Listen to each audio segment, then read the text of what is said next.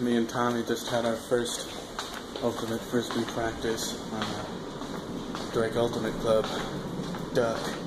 It was really intense. We're really tired. We were really sweaty. We went and took some cold showers right after we got back. Someone's coming to get the door. And now we're gonna eat.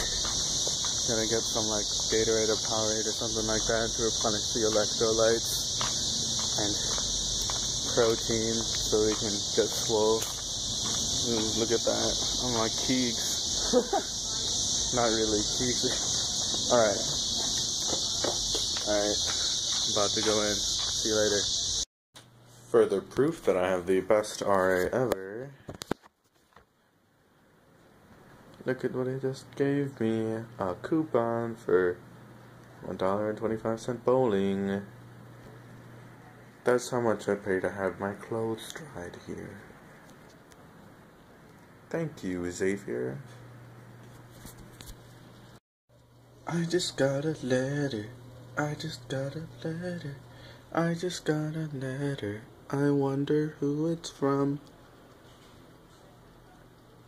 Yay! It's Friday, September 5th. Don't really want to be up right now. I went to bed super early last night actually, at like 10:30. Actually it was at like 11. But still, that's like 3 or 4 hours earlier than I have been going to bed for me. Big difference. Because of Ultimate Frisbee practice, I was quite tired after that. And yeah, I just couldn't hang. I'm wearing slippers right now because I didn't feel like putting on actual shoes. You know,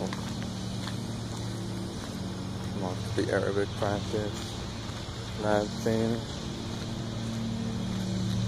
I haven't really practiced Arabic that much. Whoops. We'll see how it goes.